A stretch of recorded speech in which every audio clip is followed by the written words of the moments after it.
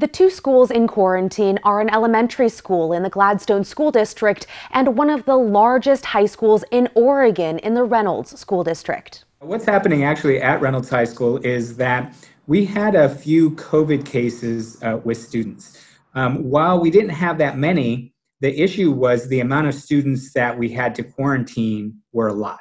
That's Steve Padilla with the Reynolds School District.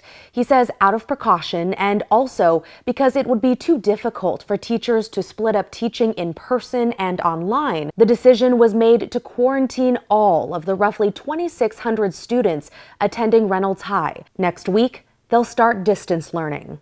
And the reason why we have no school today or tomorrow is to give the teachers time to prep for the distance learning. And so we're giving them a couple days. The students all have their devices. Meantime, 20 miles away in the Gladstone School District, one staff member who was vaccinated and masked tested positive.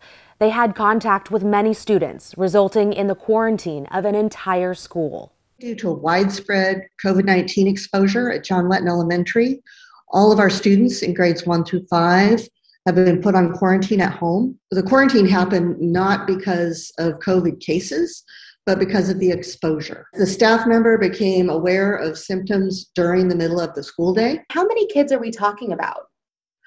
I believe it's 620. Gladstone School's spokesperson Leslie Robinette says Thursday and Friday will be spent distributing laptops and Wi-Fi hotspots. Teachers will prepare. Then distance learning starts next week. Students at both schools will come back to school in person after 10 days on the 27th.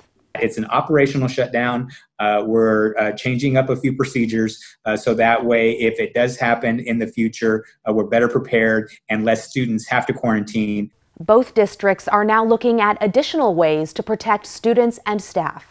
The Reynolds School District will be asking parents to voluntarily submit their students' vaccination status and plans to better track seating in classrooms and on the bus. In the Gladstone School District, there are plans to upgrade air filtration systems that'll provide hospital-grade air quality.